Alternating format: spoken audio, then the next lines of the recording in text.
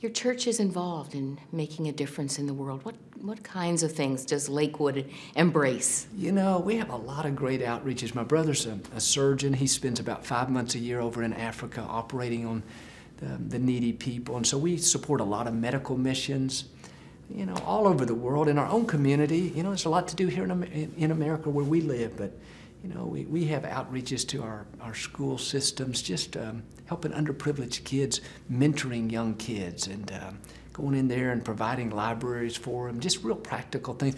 Even from clothing, helping people get clothing to do the job interviews and things. But we're big believers in not just, you know, it's one thing for me to get up there and give hope, but we've got thousands of people that go out every week in the community and volunteer in really practical ways, and so I feel very blessed to be a part of it. How many people on staff at Lakewood? How many people does it take to make that machine work? You know, I don't know. It's hundreds. I don't know exactly, but I've got a great team there, and I feel very blessed to have great people around me.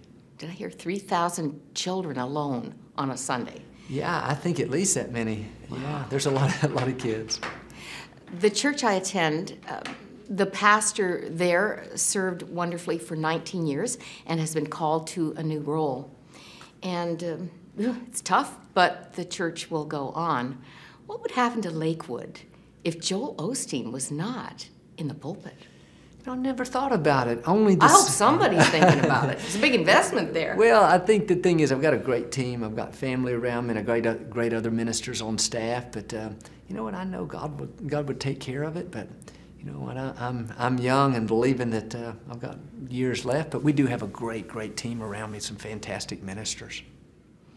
Your children seem delightful.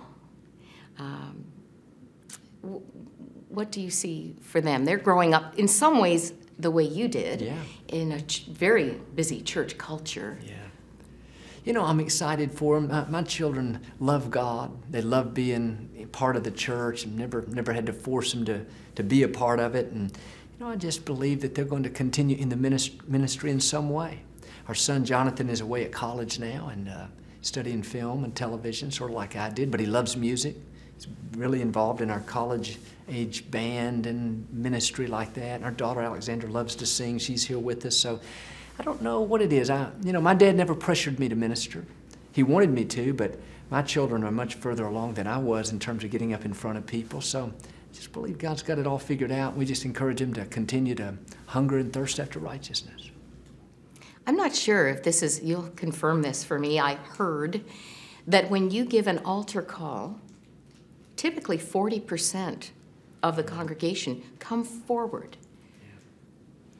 Is that right? It is true. It is true in the events on the road at the church. Out of the church. So outside the church. Yeah, it would be more than that. And these are big events, like we're going to do one here in Toronto. Sometimes it's 60 and 70% of the people. When I do the stadiums, it's 80% of the people. And you know, 50% of the people that come don't go to church.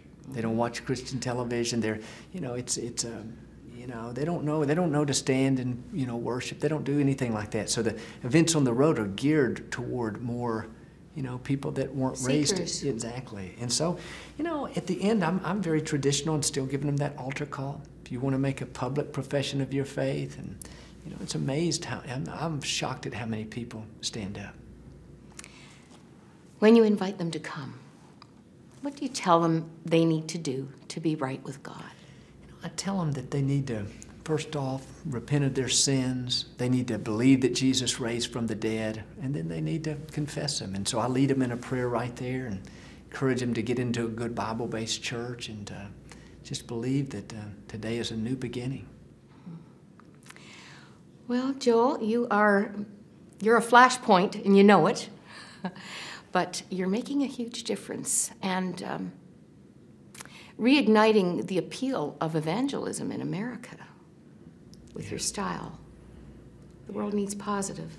Yeah. I see you as the happy, happy, happy Cy from Duck Dynasty. You're the preacher version of happy, happy, happy. Yeah. And it seems to come from a genuine place.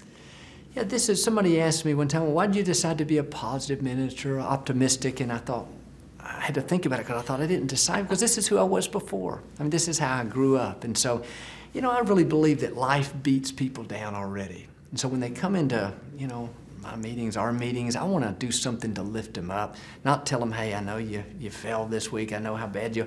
I'd rather tell them, hey, you can overcome. You can break addictions. You can be a better parent. You can become all God's created you to be. And I think that resonates in people's spirits, you know, a little joy, a little peace, a little victory like that. And so I just feel like that's who God's called me to be. Now, I don't want to rock your world, but I can't miss telling you this. You know who Bill Hybels is. Yes. Pretty well-known pastor.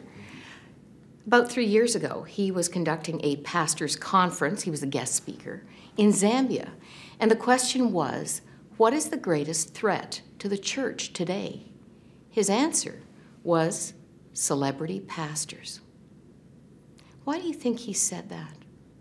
I don't know. Bill Hybels' a good friend of mine, and I don't know. I think maybe people, I'm thinking through it now, maybe people looking to people rather than looking to God, and so I can see that, you know, possibly like that. But we try to turn people, you know, walk in a spirit of humility and try to turn people to the Lord, and so, you know, it's interesting because you never tried to be a big pastor or anything like that, but you know, it's just the blessing and favor of God, and just try to walk in it and handle the influence that God's given us.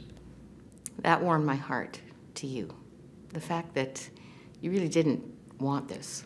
No.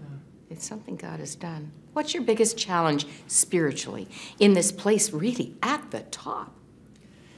Well, I think the biggest challenge is staying focused and staying fresh and, you know, keeping, you know, hearing from God exactly what I'm supposed to do. Because there's a lot of opportunities, and every time I get up there to speak, I want to make sure that I'm saying what He wants me to say, and a lot of people are listening, so I feel that as a responsibility to take time to pray, to seek the Lord. What am I supposed to be doing? And so I don't take it lightly. I don't feel it's a struggle, but as a responsibility. I don't want to take any steam away from the book that I'm sure people are going to want to purchase, but biggest key to going beyond your barriers? Well, I think I don't know if I mentioned it earlier, I think it's in our own minds. You have to break out in your mind. Believe that you can rise higher. You're not limited by your education or by what somebody said, by what label somebody's put on you. You know, you have to take the limits off of God. I don't think you'll rise any higher than the way you see yourself. And so just encouraging. I think that's a big key. I encourage them to want them is to pray bold prayers. You know, a lot of times we think, well, God, I'm going to pray for my food. I'm going to pray for protection. That's all great.